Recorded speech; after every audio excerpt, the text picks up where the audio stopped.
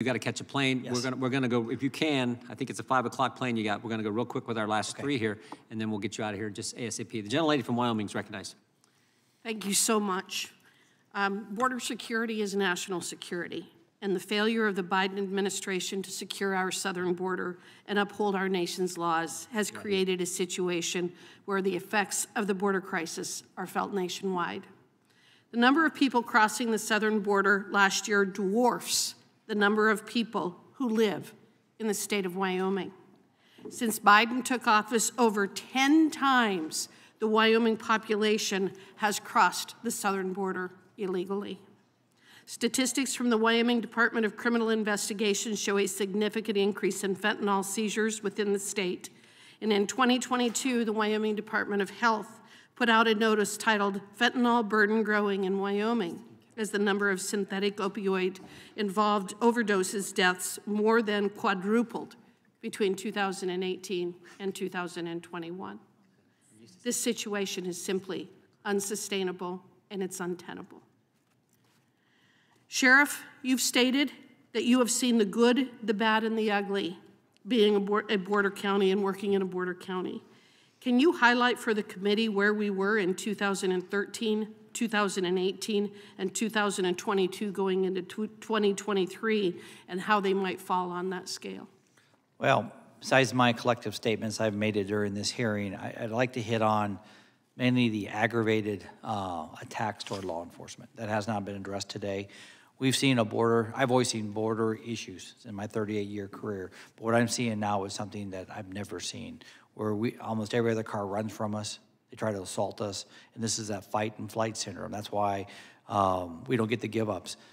To give you an example, I'll give you a story. I got a deputy right now on administrative leave where he made a traffic stop at 10 o'clock at night on a vehicle. The driver got out, fentanyl was thrown all over the highway. The driver was non-compliant. Border Patrol came in behind my deputy to assist him because we work so close with him. It turned into a physical altercation based on his non-compliance. There were 3 illegal migrants in the back seat that ran during this, added more confusion to the case for my deputy. As they got into the altercation to secure the driver, they fell into the roadway.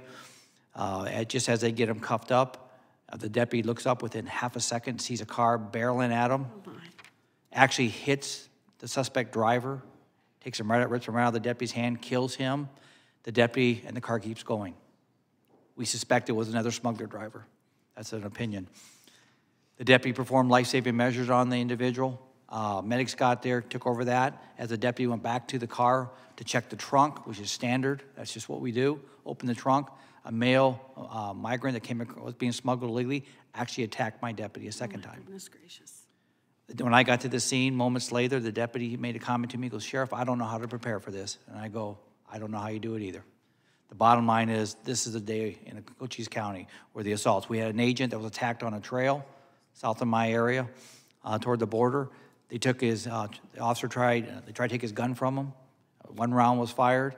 They actually took a knife, tried to cut the agent's throat.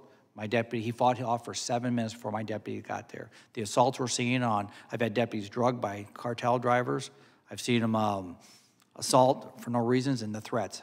I had the cartels across the line actually come across. We had a couple different sources. They're coming to my county to kill one of my deputies, a random hit. So I could talk all day on this. I know you only got 5 minutes.